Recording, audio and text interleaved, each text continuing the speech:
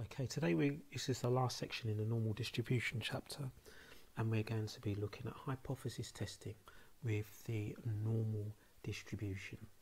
Now imagine that there's a company that makes pencils, yeah, and let's say they make tens of thousands of pencils every day, and let's say that these pencils have a mean size of 15 centimeters and the variance is 0.1 centimeters. Okay, so that's from all of the pencils. But what the company want to do, they want to check that the mean size of the pencils is the same. They don't want to make sure there's been no changes. So let's say they take a sample throughout the day. They take lots of samples. Let's say they take a sample of 20 pencils, and from that 20 pencils they find the mean, and we'll use this for it, x bar, the mean length of those pencils. Yeah, so out of the whole population of pencils, their mean size should be 15, but we take a sample of 20 pencils and we find their mean length. Let's say they find the mean length, the first sample that they take, and they find the mean length is 14.9 centimeters. Okay, let's say later on in the day, put the bar at the top. Let's say later on in the day they take another sample of 20 pencils and they find the mean size to be 15.01 centimeters. Let's say later on during the day they take another sample and it's dead on 15 centimeters. So you can see they can take lots of different samples through the course of the day, and the mean size of those samples is going to change. Some are going to be slightly bigger than the mean, some are going to be slightly smaller. But what we would find if we took lots and lots of samples of 20, we would find that the mean size of these pencils is also normally distributed, and the mean size of these samples would be the same mean as the mean size of all of the pencils, but the spread, the variance of these pencils would be the original variance divided by the sample size. Now in our case, n, the sample size, was 20. Yeah. Now I've got this little diagram here at the side. Here you can see what's going on with the population of all the things. Now if we had a look at the mean of these samples, well, if all my samples were 3 pencils a day, or I did lots of different samples of 3 pencils, there would be a greater variance in the size of the pencils because I'm only looking at 3. If I were looking at 5 pencils in my samples, lots of different samples of 5 pencils, and looked at the mean size of the 5, well, again there would be some variance, but it would be slightly smaller. But as we increase the sample size and we look at the mean of those samples, the bigger we make our sample, the smaller the variance in those mean sizes. So we're actually looking at the mean of samples, the mean of samples. And when we look at the mean of those samples, regardless of what the sample size is, it will be normally distributed. And what we can do is we can do a hypothesis test. We can take a sample of some items, look at their mean size, compare it to the original mean and say, right, has there been a change? Has the mean increased or decreased? Has it stayed the same? Yeah, so that's what this section is all about. You'll see some other distributions here and their sample means. And even when things are not normally distributed at the top here, their sample means are normally distributed or very close to a normal distribution. So let's have a look at some questions. Okay, so we're getting straight into a question here. The idea with doing these questions basically is that here's our sample mean, which has the same mean as the original. Yeah, so this is the mean of each of these samples that we're taking. Its spread is its variance is the original variance over n, and we want to see, has the original mean changed? Has it moved? Now the way that we decide that is to see whether the new mean has moved into one of these tail areas. Has it increased or decreased enough that it ends up in this area? Now this area we will get from the significance level.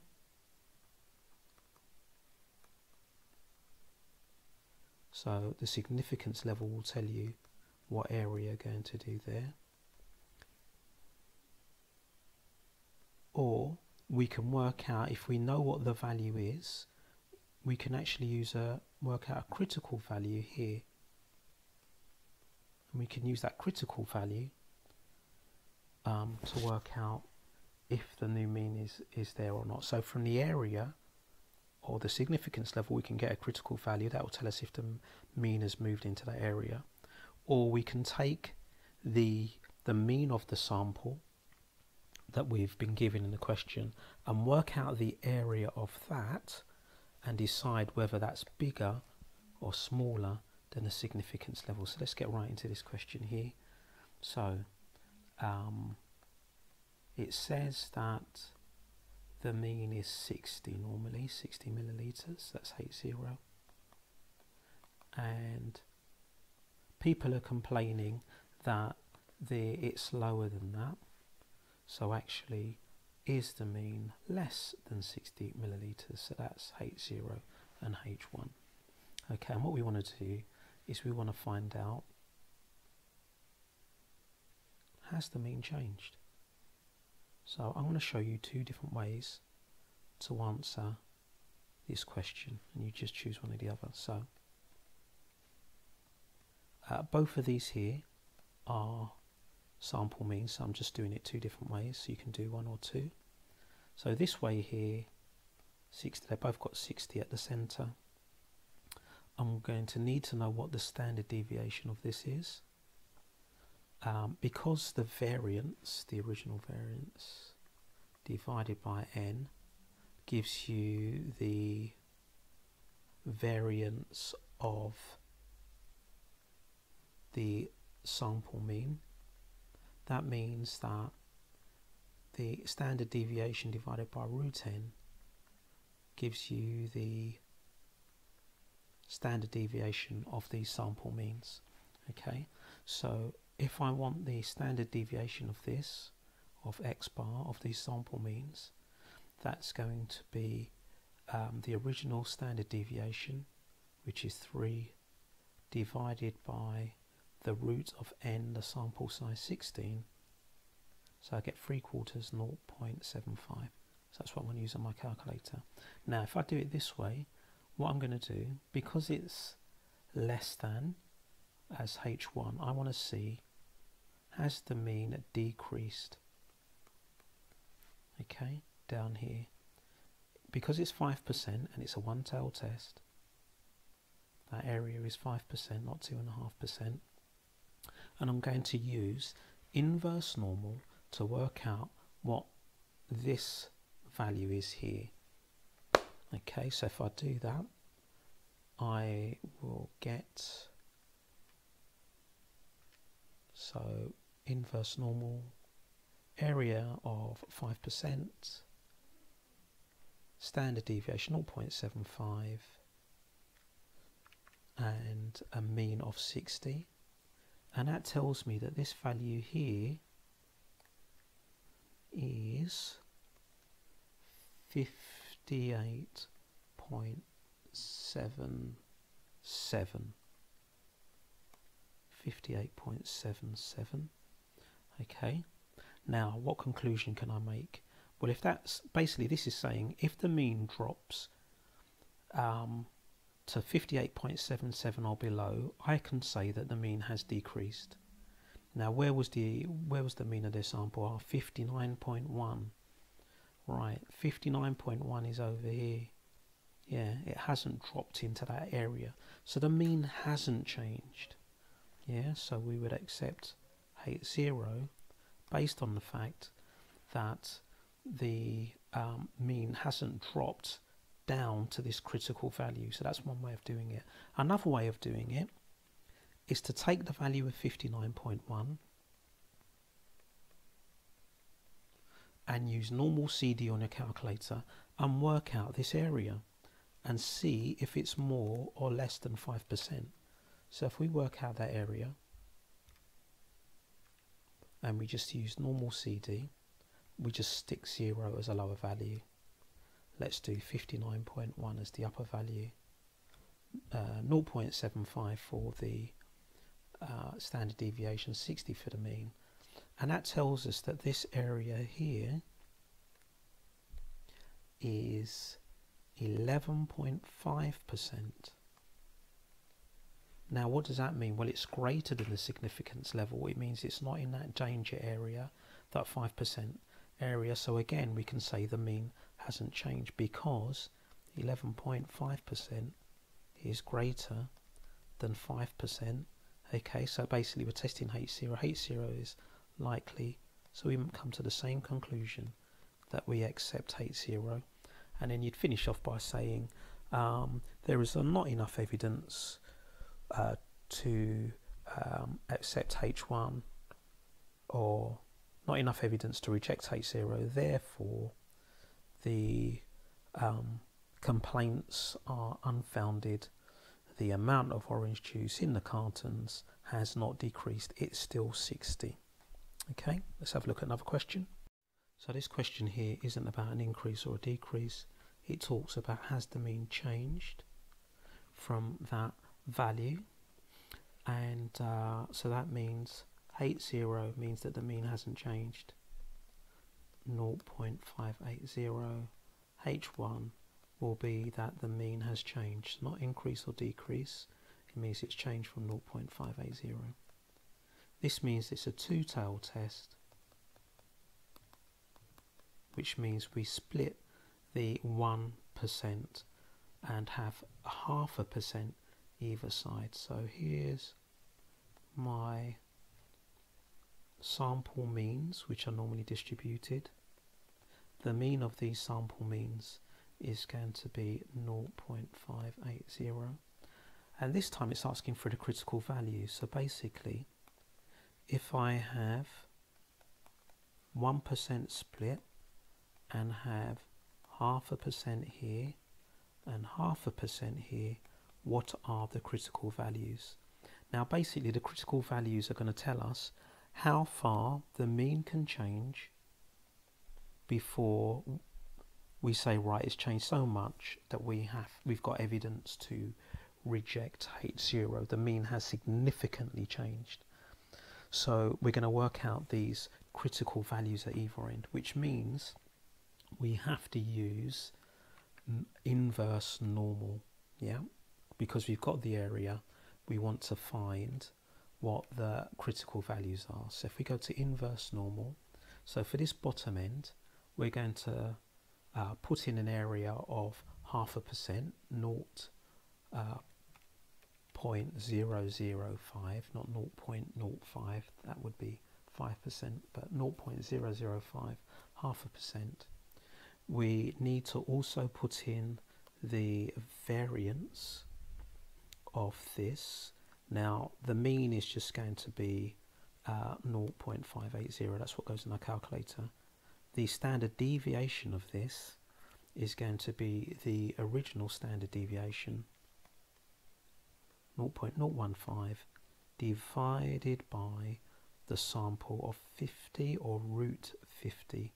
Now you can just type that in on your calculator where it says standard deviation. So I'm just going to type in 0.015 divided by square root 50 and it will work it out and put the answer in the box. What a right place for me, 2.1 times 10 to the power negative 3 and a mean of 0.580. So if I work that out, what I get down here is a critical value of 0.5745. Okay, so what this is telling us is if the mean drops below this value, it's changed significantly, and I would say that the mean has changed. Yeah, and I would accept H1. So we're going to find this upper value here. The only difference is if I press AC and go back and change the area now to 97.5%, so 0.975 for 0.995, 99.5%. If I put that in, other values change the same. It's telling me here this value is 0.5855 rounded to 4 decimal places. Yeah, so that's like the upper limit we have for the change in the mean. So we have our critical region, so we could write down critical region is where our sample mean